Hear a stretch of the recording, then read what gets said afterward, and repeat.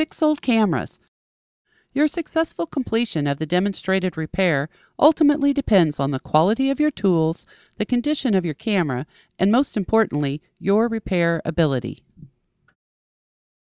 Before getting started on this simple diode modification, see the Fix Old Camera video Nikkormat FT N top cover and prison removal. With the top cover now removed, cut the red wire coming from the battery cable right next to the rewind shaft. Strip and prep the ends of the wire with solder and flux. Don't forget to slip a length of heat shrink over the red wire before installing the diode. Insert the diode with the cathode pointing in the direction shown. If you should inadvertently install the diode backwards, it will not damage the light meter. You'll just have to unsolder it, flip it, and resolder it in the correct direction.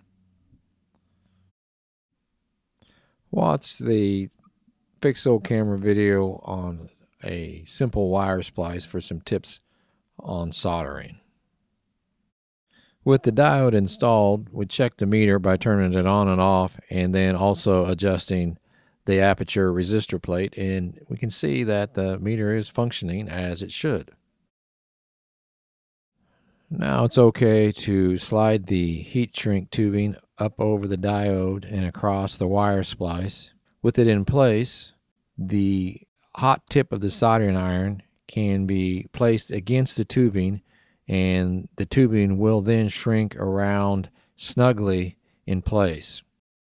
Do not leave the soldering tip in one place too long, because it could heat up to the point where you end up breaking the connection and having to resolder it.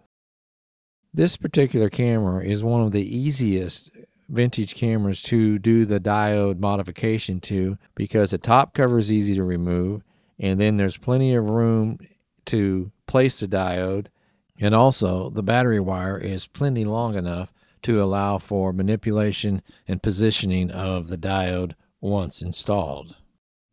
Once the diode is comfortably seated, all that remains then after testing is to install the top cover. Thank you for watching. Inspired? Check back for new video postings.